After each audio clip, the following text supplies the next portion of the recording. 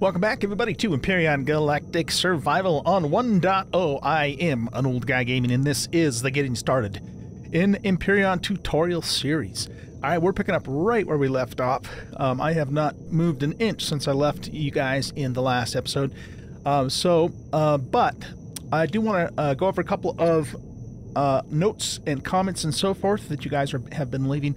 Again, just really appreciate everybody's input and comments, helping me to help all of the new players learn the game. So much appreciated. So I do have two things for you. It was told to me in the comments that you can usually find a deposit of promethium near the poles of the planet. So, or not in the pole, on the pole, of course, because there's nothing there, but along the edges of the poles. So either the North or the South Pole. I have not noticed that myself before, and I haven't confirmed that. So, you know, take that for what it's worth. But this individual who commented is you know, a pretty good guy. Leaves lots of comments. Really appreciate him and his comments. So I'm sure he's probably correct about that. I just haven't, you know, confirmed that myself. Okay. So yeah, look near the poles for promethium deposits if you're looking for them. The other thing that was told to me is that you can, in fact, get out of the water in a hover vessel if you back out. I had no idea that this worked. So let me show this to you, because I did confirm this. So, you know, if you're in the water, we looked at in the last episode that it's very difficult to get out. And, you know, you would think that if you're trying to get out of the water, you would try and get out forward. But if you actually go out in reverse, you can pop right back out of the water, which is really cool. So very much appreciate that comment. I actually just received that comment this morning too. So super cool. Really appreciate it. And that is good information to know. It's good information to know, and information that even I myself didn't know. And, you know, like I tell you all the time, I'm also always learning new things in the game, and just think that's wonderful. Okay, so thank you guys again for those comments. Really appreciate it.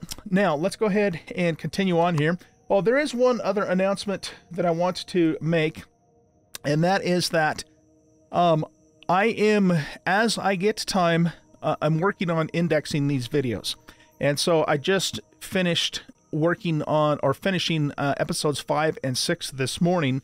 Today's Saturday, and it takes me a very long time to do that, you guys, because I have to go through the entire video and then, you know, put down the time code when we talk about, you know, new things or significant things. So it's just something that I am working on as I go along.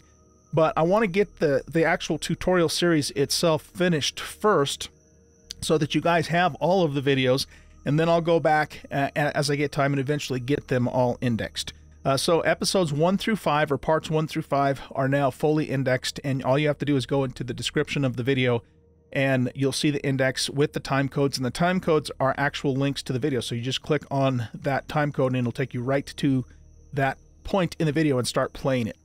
So very useful for people who are looking for specific things and don't necessarily want to comb through the whole entire video. Okay, so now we are after promethium. We found a medium promethium deposit, which is really good, actually. There's a lot of promethium in a medium deposit. But we have two things that we have to deal with.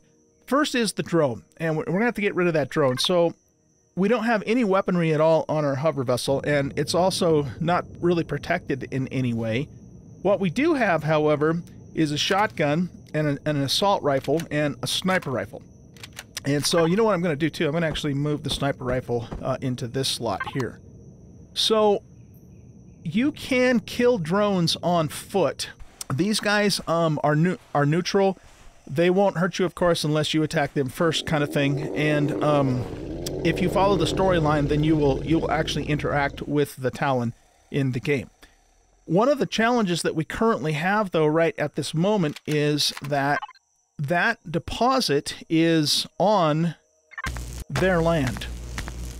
And if you mine a mineral deposit on another faction's land, and you're not friendly with that faction, then you'll actually take some hits. So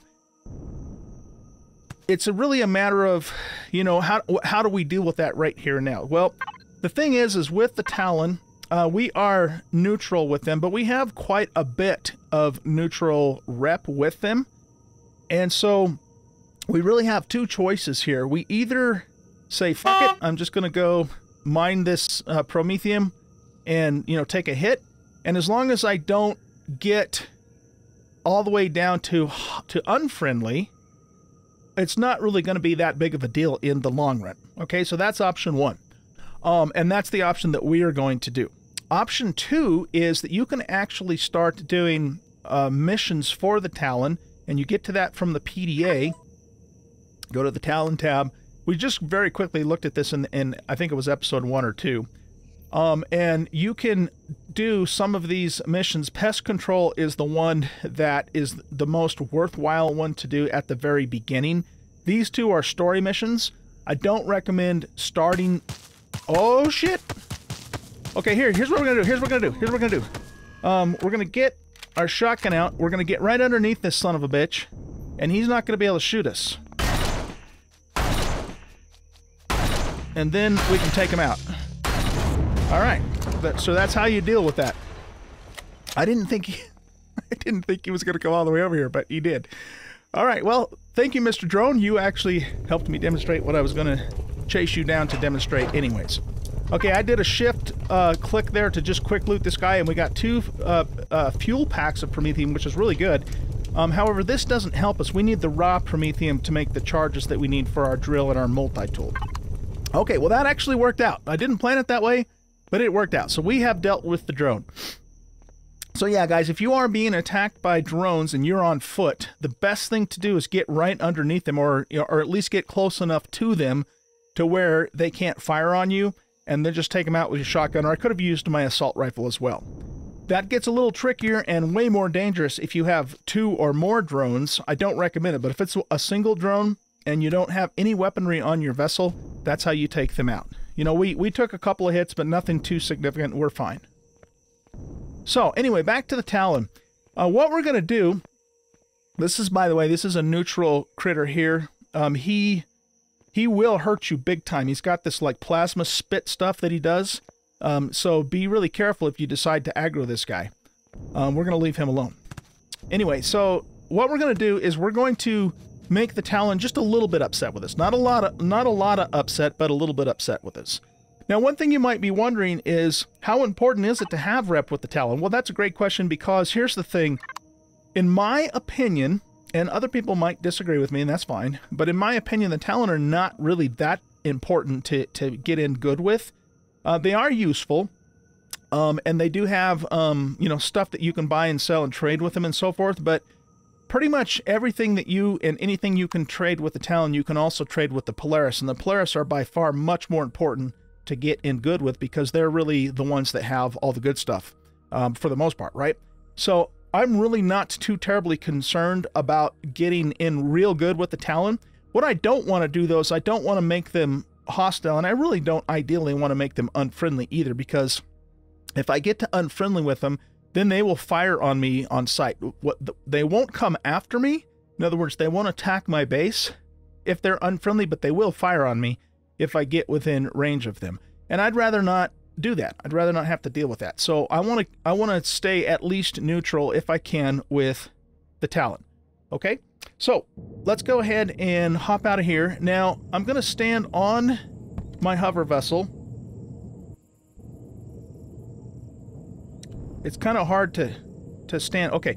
And the reason I'm doing this is because, you know, I'm up off the ground, and I have a small degree of safety if something, you know, comes along and tries to eat me. So I was going to say something else too, and I can't remember what it was now. Okay, well, maybe it'll come to me at 3 o'clock in the morning, and then I'll call you guys up and let you know on the phone. Just kidding. Okay, so yeah, what we're going to do is we're going to mine, but we're going to be really careful not to mine too much to the point where we get all the way to unfriendly with the Talon. So we just have to kind of keep an eye on this. Oh, this is what I was going to show you. Okay, so notice that when I hover my cursor over the Talon, by the way, you get to your the factions menu from this little button up here. So I just go into my menu with the tab key, and then I hit that button. There might be a direct button for it too, I'm not sure, but I just use the tab key. Okay, so anyway, if I hover my cursor over the Talon here and I look on the right-hand side, it's basically going to tell me the actions that will affect my reputation with him. What we're looking for is all the way kind of down more towards the bottom, about 2/3, 3/4 of the way down. It says mine or in Talon territory. You get a -5 rep hit when you mine or in their territory, unless you are friendly with him or better. So if I was really concerned, or let me put it this way, if this was Polaris territory instead of Talon territory, I would probably take a sidestep and do some side missions for the Polaris to get to friendly with him first before I mined this Prometheum. Or maybe I would mine just a tiny, tiny bit so it really didn't make that much difference in the long run, you know? So just be aware of those. Ooh, we got a nasty over there. Oh no, that's just a, wait, is that a cricket or is that a arachnid? Oh yeah, that's just a cricket. So just be aware of how rep and factions and all that sort of thing work, because, you know, it will definitely impact your gameplay. So, we haven't really talked about mining by hand other than, you know, just doing surface stones. And incidentally, surface stones, you don't take a rep hit from mining surface stones on a faction territory. It's just the actual deposits themselves. So, let's go ahead and cover how to mine by hand. You have two ways to do this. You can literally mine by hand by using your, you know, your survival tool or your mining drill once you get one of those, which is kind of why we're doing this all in the first place. But the problem with that is that you're digging yourself down into a hole that might either be difficult to get out, or it's just going to be more work for you to do it. What is preferred, at least what I prefer and what most other experienced Empyrion players will do, is to mine with the drone. Because if you mine with the drone, then you can dig straight down to the ore, and you can get to it while you yourself, in your body, stay safe on top of your hover vessel. Okay? So I recommend that whenever you do any deposit mining and you're doing it by hand as opposed to doing it with a mining vessel, which is later on down the road here, that you stand on top of your hover vessel if you have one, and you use your drone to mine. That's what we're going to do. So I'm going to press the F5 key and get in my drone. Now, you may notice that there are these little blue outlines underneath the ground. For certain types of resources, Prometheum being one of them, the ores are in little chunks or in little nodes under the ground instead of just in one big blob of mineral. Iron, copper, silicon, some of those are in one big blob, but for Prometheum and Erestrum, I think, and Zascosium, you know, those are some of the higher level ores.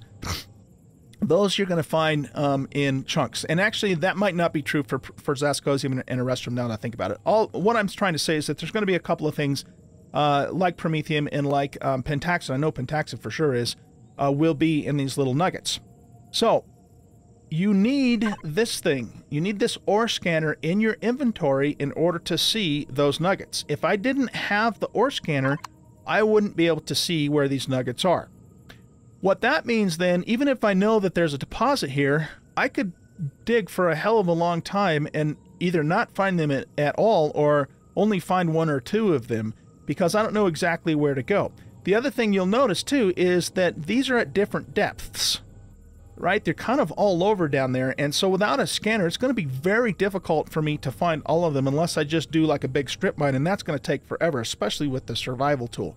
All right, so that's where this little ore scanner comes in handy, and the game did give this to us right from the get-go, but if it didn't, you know, we can learn this and construct it in the portable constructor if we needed to, or if we lost it or something like that. The other thing, though, that you need in order to see the nuggets is you also have to have your survival tool activated, or your mining tool if you have it, right? So notice that I have my color tool or my texture tool activated. I have to switch to the survival tool in order to actually see those nodes. And you might even have to be, yeah, you even have to be in resource drill mode on top of that, right, to see them. Okay, so let's recap that really quick because it's very important. You have to have an ore scanner in your inventory. You don't equip it, you just have it in your inventory. And you have to have your mining drill or your survival tool set to resource drill mode in order to actually see the nodes. Don't try and mine this stuff without those two things, or it's just going to be a pain in the ass, and you might not even find anything at all, depending upon how spread out they are and how many there are. Very small promethium deposits will sometimes only have one stone in the whole thing, and it could be anywhere within that area. Okay? All right, so we're mining with our drone, and it's raining. How about that? One other very important thing for you to know about using your drone in general, whether you're mining or doing anything else, and I might have covered this earlier, I can't remember if I did, so let's just cover it again. When I first activate my drone, you'll notice in the upper right-hand corner that the mini-map does not appear. In order to get it to appear, all you have to do is just quickly go into your menu and back out, and then it will appear. So just tap the tab key and come back out, and then it appears. This game has been this way since day one with the drone, and I don't understand why Empyrion has not fixed that. Hopefully someday they will, but that's the way it still works, even in version 1.0. So let's repeat that. That's very important. Situational awareness is what this is about, you guys, because remember, when I'm in my drone, I'm not in my body, and I'm not, and my body is somewhere else other than my drone. And that's important because if I'm not aware of that, I could be getting attacked by something and not necessarily even know it. Okay, so I hit F5, I tap the tab key in and out so that my mini-map appears, so I can still keep an eye on the mini-map, and I'm a little bit more situationally aware. Very important to do that. Okay, so let's go ahead and mine. When I mine in with a drone, I usually just punch a hole straight down rather than, you know, try and go down at an angle. Now, going down at an angle is not a bad idea in the early game for safety reasons, because, you know, if I do a hole straight down, I could potentially fall in it later.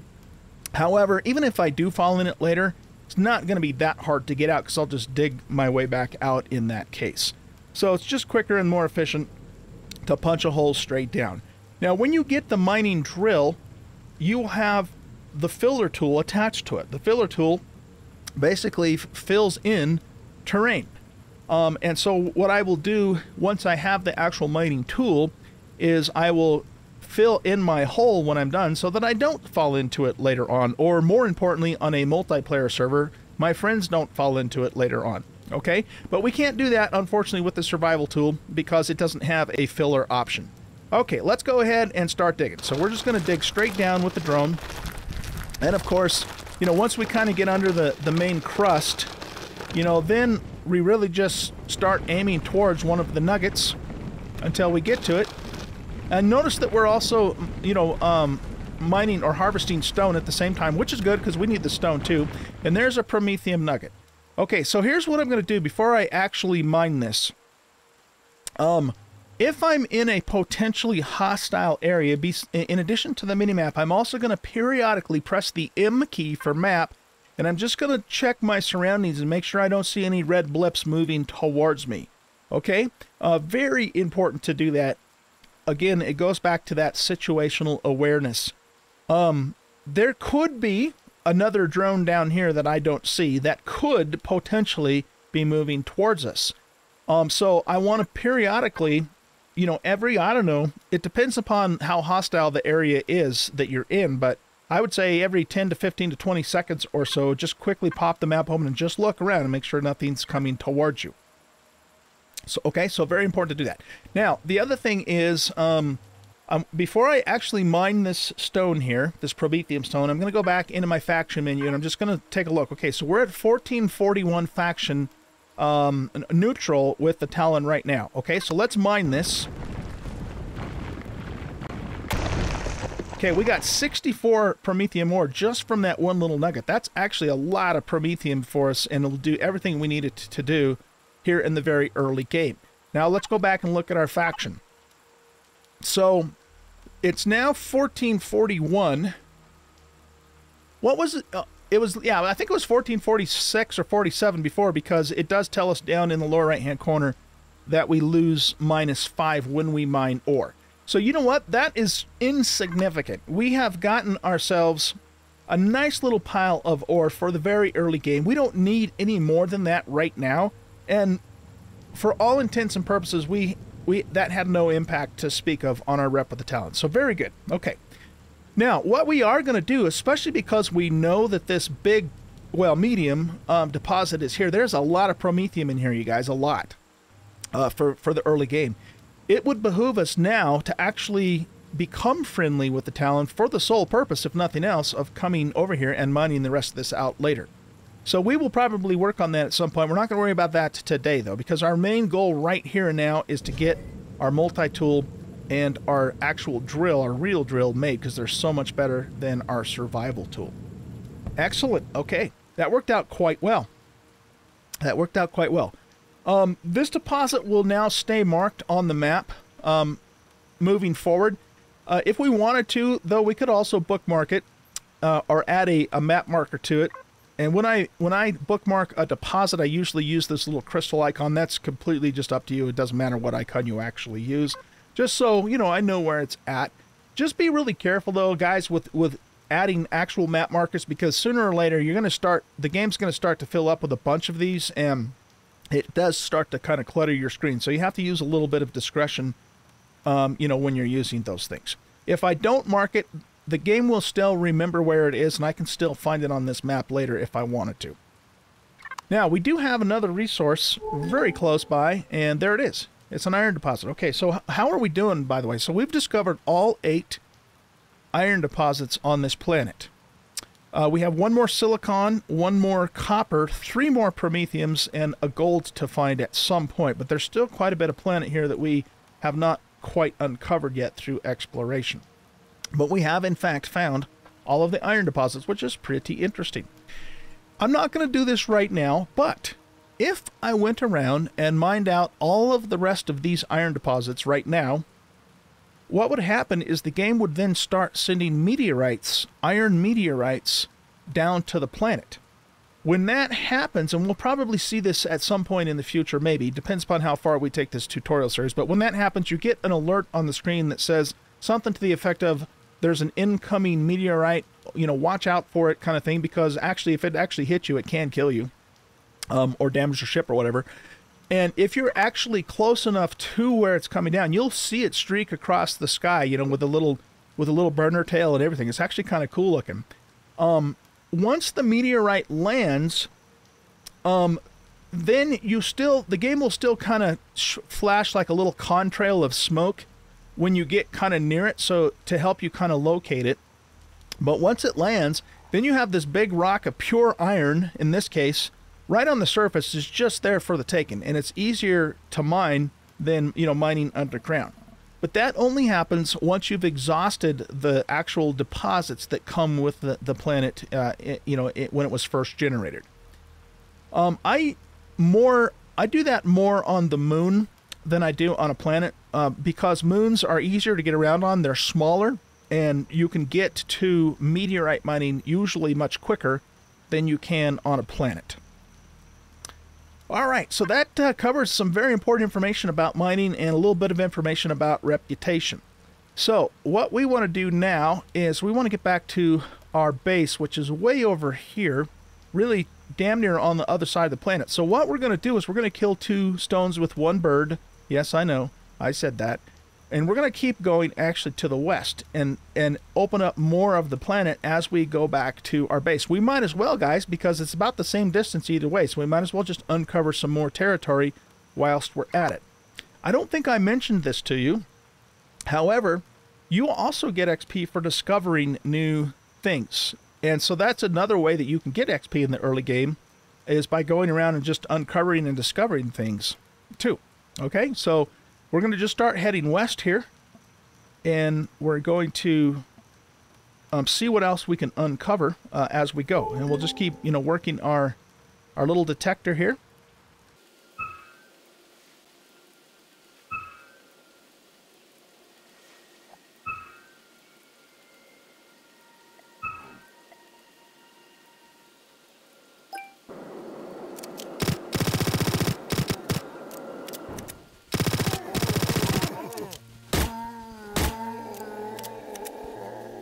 We're going to Shift F on these guys to quick loot them.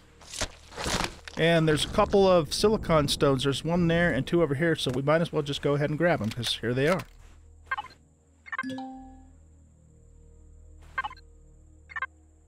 You can't do this here. Try further east or west.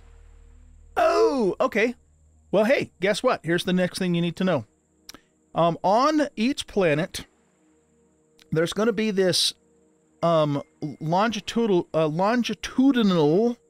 boy, I butchered that, along the vertical line of the planet, the longitude of the planet, there's going to be this kind of seam. Now, old Empyrion used to have an actual visible, it was kind of like a barrier, and it was like this big green shimmering wall kind of thing. And that indicated where each end of the map connected. Okay, that's the best way to explain it. It's kind of weird. And when you went through that barrier, you couldn't see what was on the other side until you actually went through it. It actually was kind of dangerous, because sometimes you would go through the barrier and there would be an enemy base right on the other side, and they would start firing on you. So it was always a little sketchy going through, you know, the barrier in the earlier versions of this game. So what they did, I don't know, 2 to 3 alphas ago, somewhere along there, don't quote me on that, they changed it so they basically removed that barrier so it was no longer visible. Along with doing that, they also made it so that we could cross the poles, because the same thing kind of occurred at the poles. There was this big barrier around the edge of the pole, and you could not go beyond that. It was because of the fact that this is really, if you think about it, this is really just a flat map, right? But what they do is they take the flat map and they kind of wrap it around, and then the barrier is where the two ends meet. It was a flat rectangular map, so there was also, the poles had nothing, and so they also had to put the barrier on the poles. And it's just the way they had to deal with it at the time, with the way the code worked. Well, they fixed that, or they improved it, I should say, by making it so that you can now cross the poles, though there is nothing here. This is all just a void, but you can cross it, so it's better than having to go around, right? And they also made the longitude barrier disappear too. So now I can just keep going, and you know, I don't see that damn barrier, and I know what's on the other side, and it doesn't ruin my immersion. But again, just because of the way that the code works in the game, and I can't explain the details of it, but this little area here is basically like a no-build zone, okay? So when you get into this little strip, you won't be able to place stuff down on the ground, or you won't be able to build anything. And you're going to see this on every planet and every moon in the game. Okay? So that's what that's all about. So unfortunately, I can't actually mine that silicon, but it's all right. Are we far enough out to get this? Yes, we are.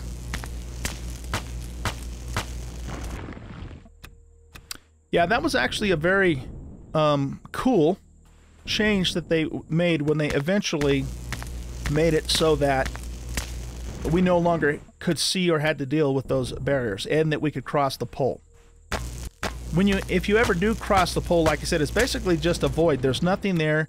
You can't build anything there or do anything there. All you can do is cross it to get to the other side, but it does save you some time for sure.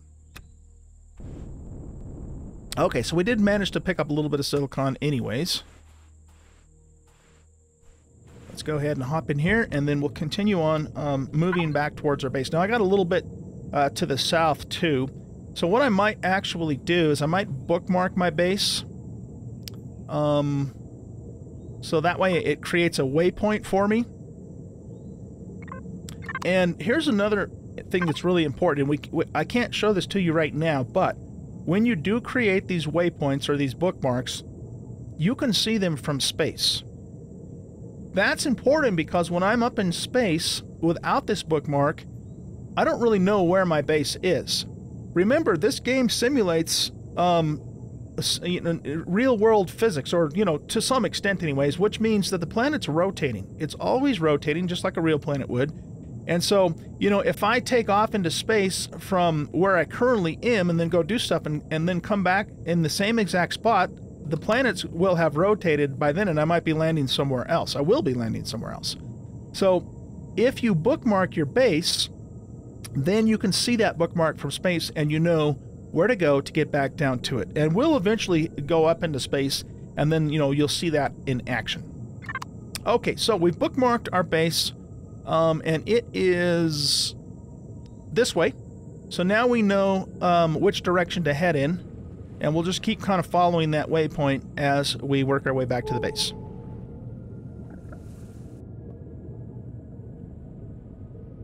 Now, you can see, guys, that my screen has really gotten cluttered up, right? With the deposits that we've marked and the couple of bookmarks that we have and that sort of thing. So you can temporarily remove that by hitting the F6 key. If I tap the F6 key, I make that all disappear. I think I did show this to you in episode 1 or 2. I can't remember for sure, but let's just go through it again because now it's affecting us. If I hit F6 a second time, it actually removes my HUD, and if I hit F6 a third time, it removes everything from the screen.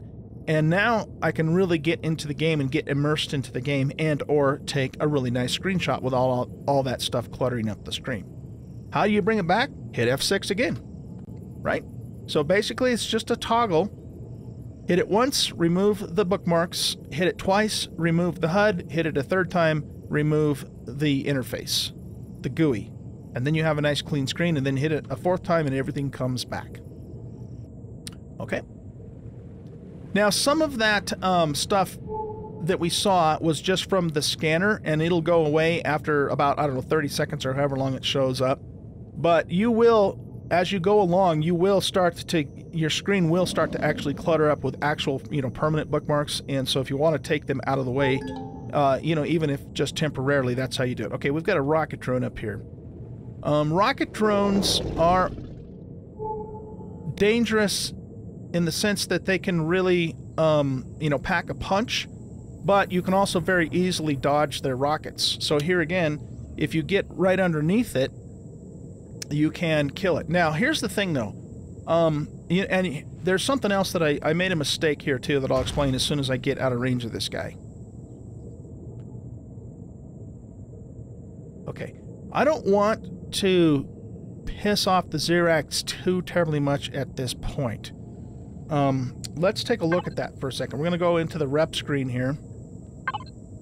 And so we're getting really close to becoming hostile with the Xerax because we've killed a few of their drones now. Now, never mind the fact that their drones attacked us first. That doesn't matter. We attacked them, and so we're the bad guy. Isn't that the way of the world, right? So we need to be really careful because I don't want to get to hostile with these guys until our base is actually ready to defend itself. If we get hostile right now, they'll start attacking us, and we are not ready for them to do that, and they could seriously, you know, ruin our day. So be really careful with the Xerax, in particular in the early game, and make sure that you don't drop to hostile until you are ready to, your base is ready to defend itself. And we will get there. We're just not there yet. Okay, so keep an eye on that. My advice to you is don't kill any Xerax drones unless you absolutely have to. So, for example, we had to kill the drone by the Promethium. We didn't have a choice because it was going to stay there and keep shooting at us, and we needed the Promethium. In that case, we had to do it, but don't just go out and start killing Xerax drones until you are ready for them to attack you, because they will as soon as you drop down to hostile. Really important. Okay, here's the mistake that I made. We were over here, and I bookmarked my base, but what the game actually did is it had the bookmark appear on the eastern horizon. Why? Because we're just a little bit closer. Well, no, actually, I think it's because we were still on the eastern side of the Terminator thingamadoodle here. That's not really the Terminator, but you know where the barrier, the invisible barriers. So we were still on this side of it, so it actually appeared to the east. And so I looked at it and I wasn't paying attention, and I started going towards it, and we actually started going back the way that we had come. So what we want to do is we still want to continue going west, but as soon as we cross over the barrier, then that bookmark should appear on to the west of us, okay? So let's go back to the west, and as soon as we cross the divider there, we should then see our base appear on the western horizon, or I mean, our waypoint to our base, I should say, on the western horizon.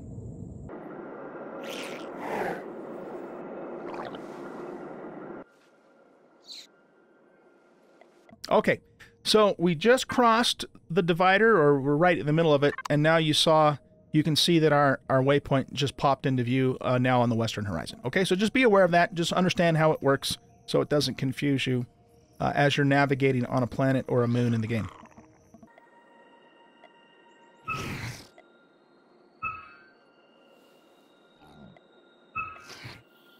All right, we have 3 thingamadoodles in front of us that are purple in color. They're kind of almost a lighter, you know, you could almost think of it more of a hot pink color, and that's important because the Creel faction in this game is purple. It's more deeper purple, darker purple, whereas the Legacy faction is the more pinkish color. Okay, we found, I think. Oh, okay. Here's another thing. Here's another thing. We have also found an irradiated biome. Okay, so this place is very dangerous in the very early game. It's dangerous because it's irradiated. First of all, you heard the Geiger counter go off when I entered it. It also has assassins, which are legacy, or actually no, they're Creel creatures, and they're very dangerous, and they will attack you.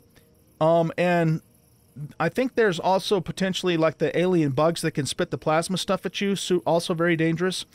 And there could be, you could run into Xerax troops also inside of the irradiated biome. All I'm trying to say is it's very dangerous. What's nice about the irradiated biome, though, is that you can find surface promethium stones. And I did mention that yesterday. You know, one way to potentially find promethium is to find an irradiated biome. And it also will have cobalt stones.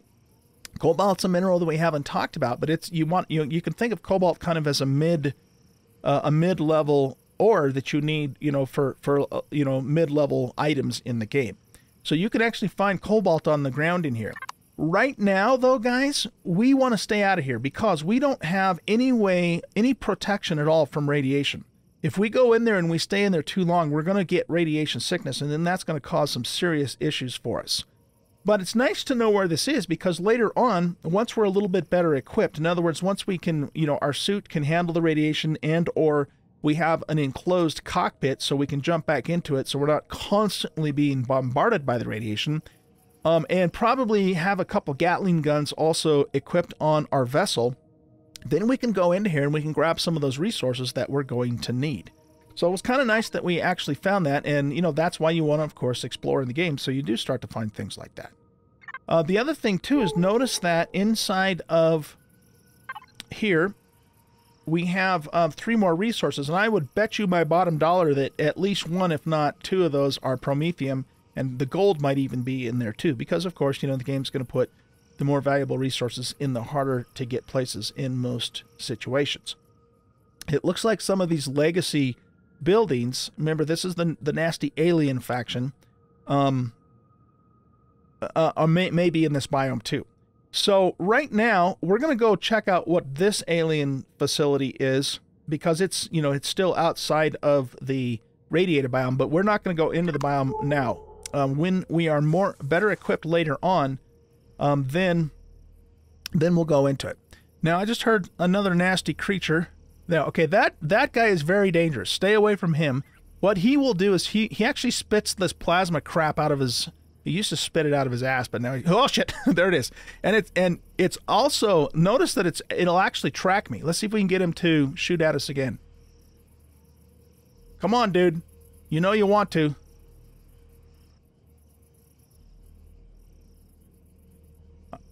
I don't know if you guys noticed this or not. Okay, see how it's actually his spit is trying to track me. It's like almost a homing rocket.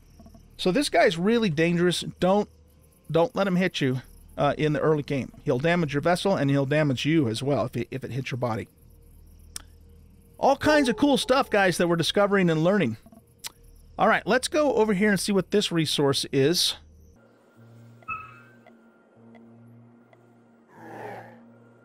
Okay, that's a silicon deposit. So I think that's our last, yep, that's our last silicon deposit. So we've discovered all of those now too. All right, now we can get to this one alien facility that's right here because it's not inside of the irradiated biome.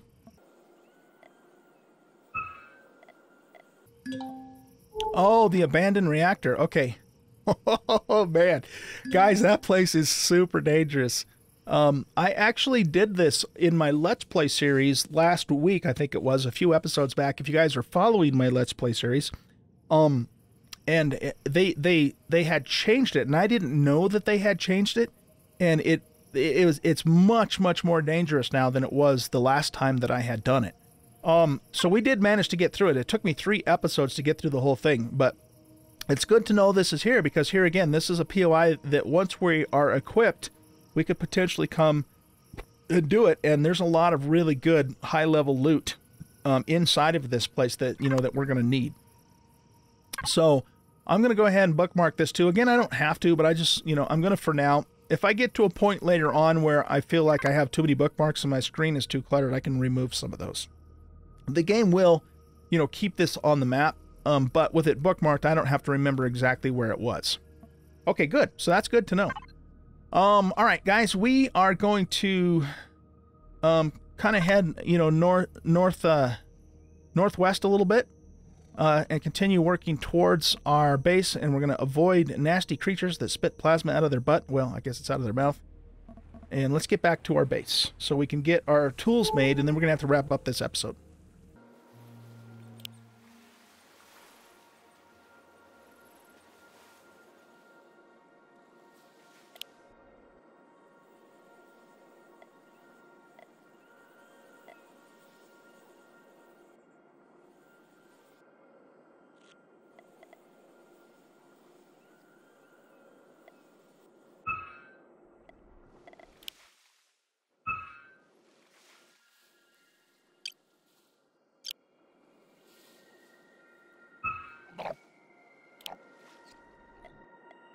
All right, home sweet home. That was a nice little exploration, a little expedition that we went on. Very useful. We learned a lot of cool things. We discovered some new things. We got ourselves some promethium, which was our primary goal. And now what we can do is we can... why didn't I turn my light on earlier? I totally spaced that off. I forgot we had a light on our suit. Okay, let's just pretend that never happened. Anyway, let's eat some meat because we're really hungry here, and we're going to put the perishable and organic stuff also inside of our refrigerator so we don't lose that stuff. So we have 5 more pieces of meat at the moment. I think we're just going to turn those into grilled steak as well. Remember, shift-click will queue up 10 of those. And then let's put the stone and the steel plates, the fiber, the silicon, and the optical fibers. I'm going to hang on to that for a second because I want to talk a little bit more about it. The alien thorn, that's a medical item, so we'll put that in the refrigerator because that's our input for our medical devices. We got some laser rifle cells off of that Xerax guy that we killed. What I'm going to do with these 2 promethium packs is I'm just going to throw those right on into the base. Okay, and that fills us almost all the way back up.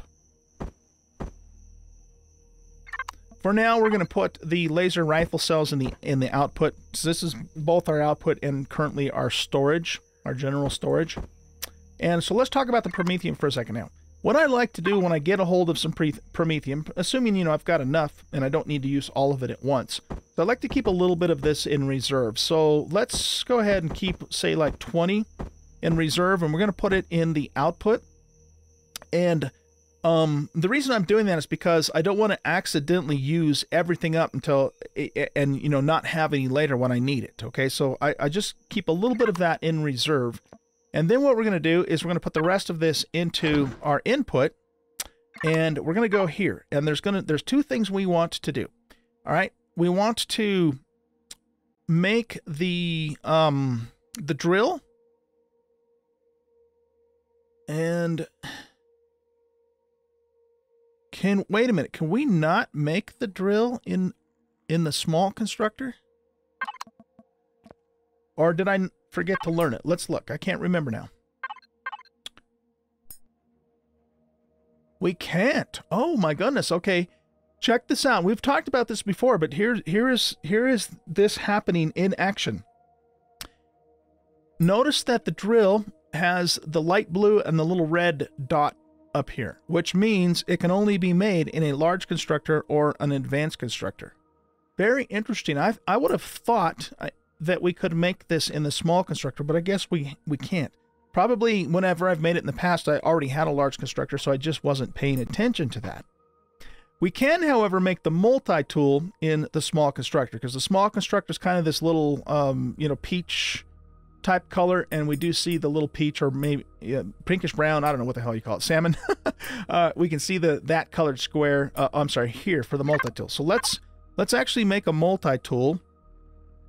Because, guys, you know, I demonstrated this a couple episodes ago, but this thing is so much better than the survival tool. Sounds like we've got a cricket that's coming here to provide some food for us. Thank you, sir. Appreciate your contribution. He was just waiting at the door.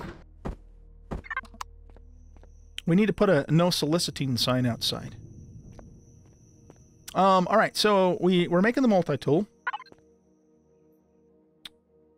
And it is now here. Okay, so we're pretty much going to be done with the survival tool if we can make the drill.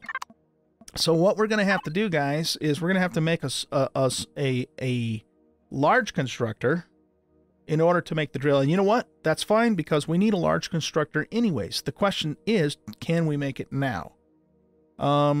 It looks like we need to probably learn it, but actually before we do that, all right, so we can make the large constructor in the small constructor, but there's a couple things I want to talk about. I didn't really go over this in any detail when I was explaining how the constructor works a few episodes back. Notice that we can make it in here, and the reason I know that I can make it in here is because it shows up. If I didn't see the large constructor in this list, that means you can't make it in this constructor, and then we would go back to our tech tree and look at what the requirements were, like we just did a few moments ago. If you see an item in here with a padlock, we know that we have to learn it first. Okay, so we have covered that. But notice that the large constructor has kind of a blue shading behind it, and then we have a few items down here that has a gray shading behind it. What that means is that I have the resources to make this. I just don't have, I haven't learned the skill for it yet, but I have the resources. What this means is not only can I not make it because I haven't learned it, but I also don't have the resources. Now, if you look at the tooltip, I know probably that my camera is blocking this. Let's see. Yeah, that should work. It's blocking in a little bit, but it should be okay. All right, so look at the input items in this tooltip. We have some yellow items, we have some green items, and we have some red items. What does that mean? The green items means I already have that component. It's already made. I either found it and put it in there, or I made it, you know, earlier or whatever. So I have optical fibers on hand. The yellow items indicate that I have the resources to make those items, but the items themselves are not made, or I don't have all of them that I need. So I might have, if you look on the left-hand side, I do have 1 electronics already made, but I need 5. So the yellow indicates you do have the resources that you need, but you're going to have to make them. And that will then, of course, affect the time that it's going to take to do this. And then, of course, the red items mean that I don't have the resources to make those items. So you know, I'm going to have to find those things, either their base resource or the direct items themselves through salvaging or looting, that sort of thing, or even purchasing. You can buy some of that stuff before I can make it. Okay, so let's just recap that really quick. Anything that's light blue means I can make it. I've got the resources. I just need to learn the item first. Anything that is gray means I don't have the resources to make that. And then anything that is green in the item list, in the input items list, I have. Anything that's yellow, I don't have, but I do have the resources to make the component. I just don't have the component or the right quantity of components. And then red, of course, means I don't have the resources to make those components. Okay, that's important stuff. I should have covered that, you know, when we talked about portable constructors a few episodes ago, but, you know, we're talking about it now. So that now you know. Now you know. All right, so what we have to do is hit the F3 key, go into the tech tree, go to base, scroll down and find the large constructor. It costs us 7 points. You can learn this as soon as you hit level 5, by the way. And we're just going to double click on it to learn it. Now we're going to go into our small constructor and we're going to go ahead and queue up a large constructor and make that. Notice it says craft time 30 seconds. So that's basically how long, okay, that's actually another thing we should talk about. You guys can't see that because of my camera. Okay, let's look at the wireless connector. See how it says at the bottom, craft time 10 seconds? That's how long it takes to craft the actual wireless connection. That does not take into account how long it takes for it to first make all the components that it needs to craft the device itself. Okay? So keep that in mind too. Now, we're almost done here, guys. One thing we're going to have to be mindful of once we bring in the large constructor is we're going to have to be mindful of the power and the CPU that it's going to consume on our base. All right? So we're going to be fine with it, but we just need to be aware of it so that, you know, we don't get to a point where we're running our base out of fuel, or we don't have enough CPU to support all of the items. So as we add more components and start upgrading the base, we've got to pay attention to how it's affecting power and how it's affecting CPU. We now have our large constructor. We're moving up in the world. It's fan-frickin-tastic. But guess what? This thing weighs 4.11 tons. I might not be able to put it in my own inventory to put it down. That's okay. We have the wireless menu. We're going to connect to the output container with the wireless. Then we're going to put the large constructor on our wireless toolbar. Remember, you can switch back and forth between your personal toolbar and your wireless toolbar from these buttons, or you can press the T key, T for toolbar. Okay, and then I'm going to just choose where I want to put this. So for now, I think we're just going to put it right in this corner here, and that should work just fine. And like any other block, you know, you can rotate it if you want to. You can even rotate it and put it, you know, up on the wall if you wanted to, like that. I mean, we're not going to do that, but you could. In some cases, it might make sense to do that. And then, you know, it doesn't matter which direction you put it as far as using it, but aesthetically, I always like to put it to where either this, you know, this side is out and or this side is out. Once we have it, we plop it down and voila, we got ourselves a large constructor. Isn't it a beautiful thing, you guys? Now, we can even make it more beautiful by painting it. Let's just make it, let's make it orange. Why not? Let's make it orange. Or maybe we'll make it kind of more yellow, construction yellow. Looks like we did that with this too. So let's make this look blue. For no other reason other than it's aesthetically pleasing to my old guy brain. All right. So we've colored it. You don't have to do that, of course, but it makes it nicer. All right. Now we got to go into the constructor. We press F on it and we have to assign its input and output. We already did this with the small constructor. It works exactly the same with the large constructor. And so for now, we're just going to assign it to our input bin. And we're going to assign the output to our output bin. Makes sense, right? This guy right here. And that also demonstrates that you can have multiple constructors using the same input and output. They don't have to have their own independent. You might want to do that in some cases, though, depending upon what the purpose of that constructor is. For example, I might have a larger base later on, and I might want to have a constructor that's purely dedicated to creating or to manufacturing ingots, let's say. Though you'd probably want to use a furnace for that later on, but if I didn't have access to a furnace, and in that case, I might also want to then create specific inputs and outputs just for ores or ingots.